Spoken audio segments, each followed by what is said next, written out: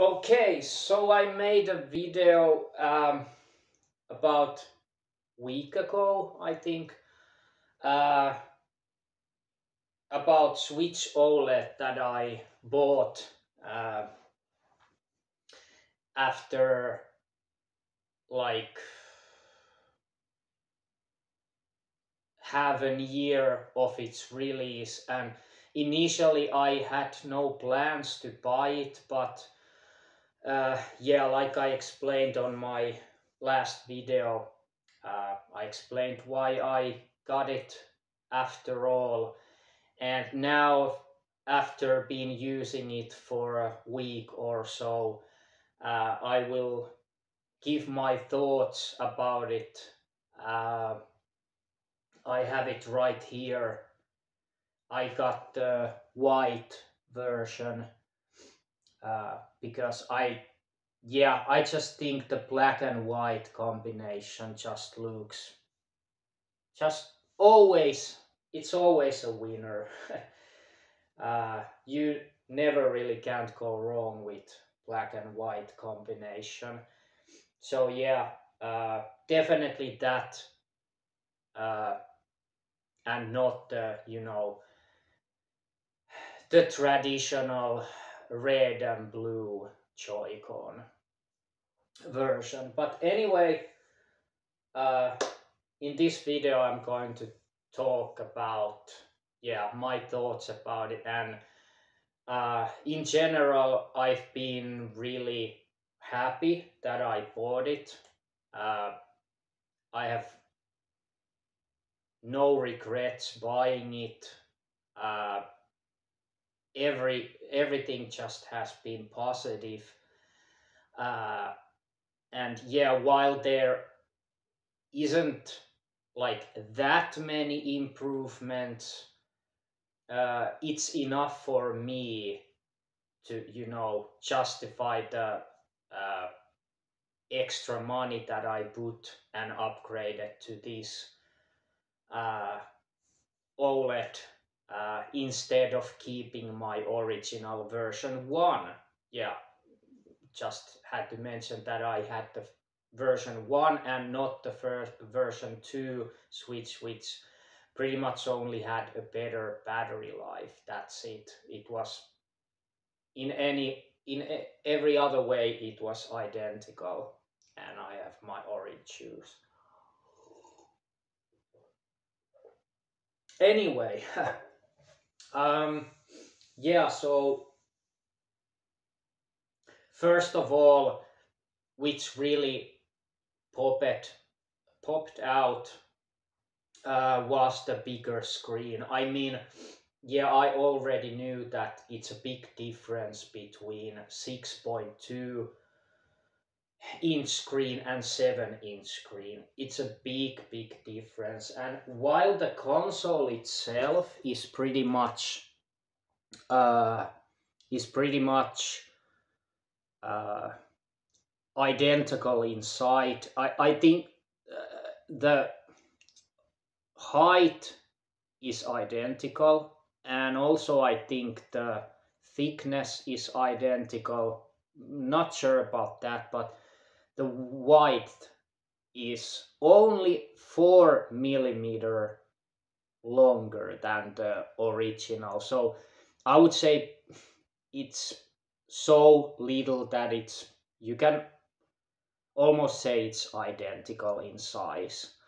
Uh, if you are wondering if this is much bigger, no, it's pretty much identical in every measurement to the original. But the thing is, there's much more thinner edges, the black edges, uh, on the screen than on the original. So I think you can quite clearly see, if you know the screen of the original Switch, it had much more thicker, uh, those black lines on the edges of the screen, but this has much thinner, so that makes it a much larger screen. but still keeping the same size of the original pretty much. And yeah, I mean, my crappy camera doesn't make justice for the, you know, uh, for the quality of the screen, but OLED is, yeah, it's like, it's much better than the original LCD screen. Uh, there's all my games and also YouTube app. Anyway, yeah, so, and I don't have the Nintendo Online, but I just used my free trial, so I downloaded the NES and SNES emulations, and I'm going to play some Nintendo classics, of course. But yeah, the screen size is the first thing I really noticed, and also, yeah, the brighter, more vivid colors, of course, of the OLED screen. It's really noticeable. It's actually much more noticeable than I thought it would be. I guess there are differences of qualities of OLED screens, and I would say Switch has one of the best, if not the best, OLED screen I have seen. Like comparing to some smartphones I have that has OLED screen. This is on the par or even better quality OLED screen than on some of my smartphones. Yeah, really impressed by the screen, and also, yeah, this, like the stand, like now it's very adjustable, you can even, it goes to this angle, so it's very, very adjustable, uh,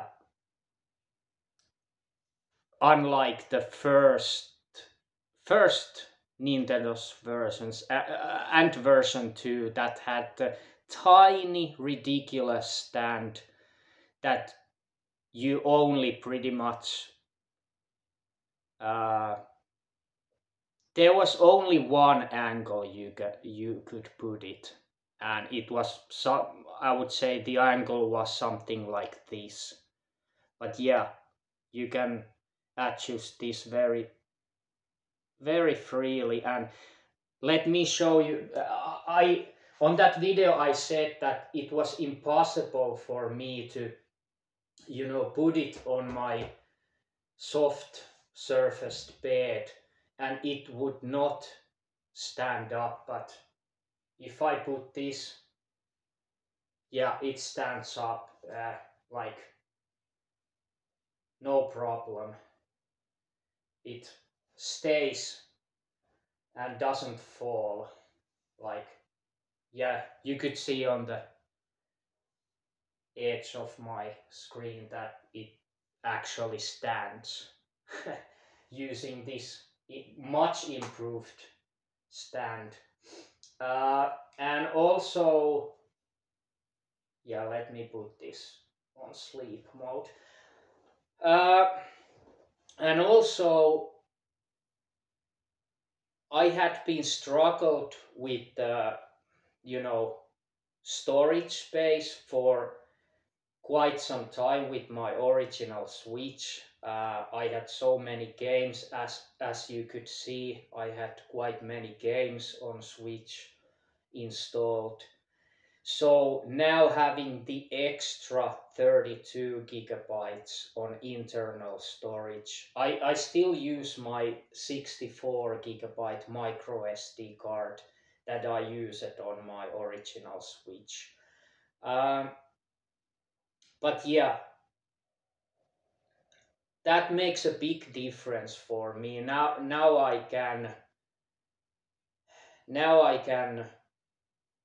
keep much more games installed on my Switch than originally uh, on my original Switch. So yeah, 32 GB is a big deal for me having an extra space.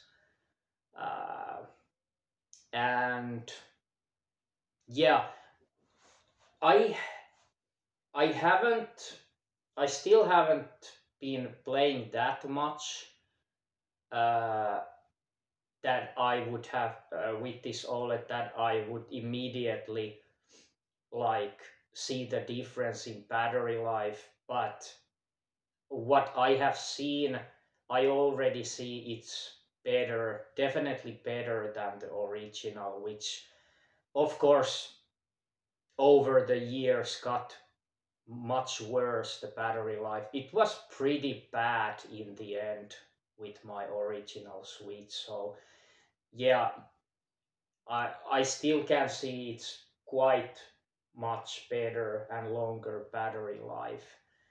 Uh, and also this has been advertised to have a better stereo speakers on the Switch.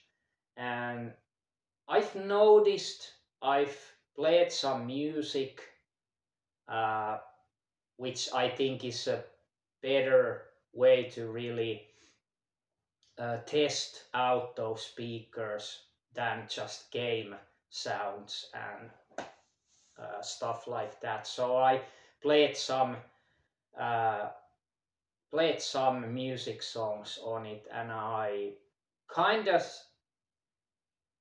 hear that the bass is a little bit better. It's still not very strong, but it's definitely better than on the original speakers, and it's a louder somewhat, not that much, but it's still louder if you put it on max volume. uh, and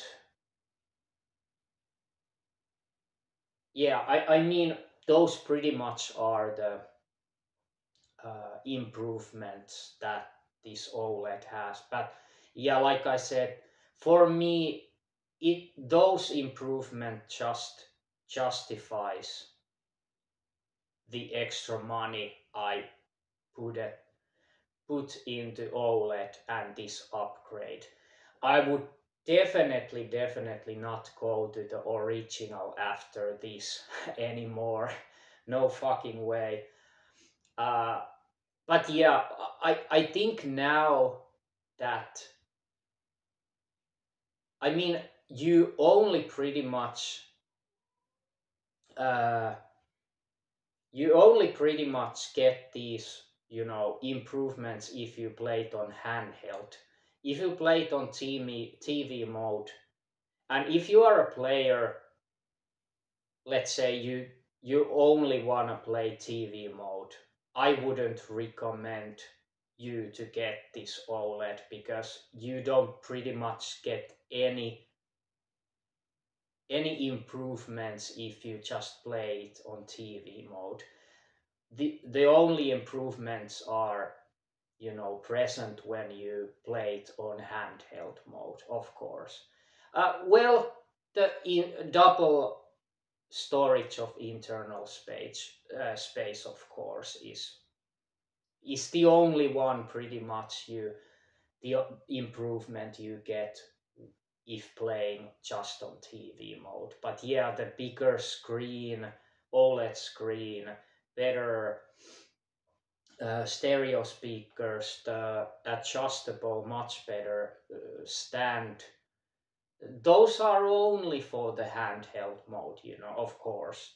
So, uh, yeah, but I can see I will be playing on handheld mode now much more than before, because yeah, I always thought the screen wasn't that good on the original, and also it wasn't as big as I hoped for. And yeah, this is the screen is so much bigger, it's so noticeable on OLED. So I'm very satisfied about it's big enough for me now. And yeah, just like comparing to my little brother's original Switch screen now, it just looks so small compared to OLED. Like, yeah, it's just so funny that in comparison, I wouldn't say it was tiny, but in comparison now, it really looks small and tiny. Uh, yeah, so 0.8 inches bigger screen makes surprisingly big difference. But yeah, this is it. Pretty much just wanted to talk and share my thoughts about the OLED now after using it for some days. And yeah, I just think, like I said, the black and white combination just looks fucking awesome. And also the dock, which I'm not showing you, is white. So instead of the original black colored dock, this is white and it looks so much nicer. And yeah, I think Nintendo wanted to copy, the style of the PS5's black and white design, with the similar style, black and white Switch. I think they wanted to, kind of copy that, because we have always known that Sony copies Nintendo in some ways, and that happens much more than maybe Nintendo has its own ways, has had its own ways always, but still sometimes Nintendo copies some things from Sony. Not much from Microsoft, but from Sony, because they are both Japanese companies. But yeah, anyway, yeah, this is it. Yeah, this just looks absolutely stunning device compared to the origin, and this still has, if still someone is wondering, this still have the, I don't think I can show you from the good enough angle, but there's the 3.5 headphone jack. It's still there, so just saying that because many smartphones are now missing it. It only has the USB-C, where you can put the wired headphones that uses the USB-C port, other than I mean, not the older 3.5 millimeter headphone jack, but this still has that, if someone is wondering. But yeah, and of course this has the same software updates than the original DAW. So it has the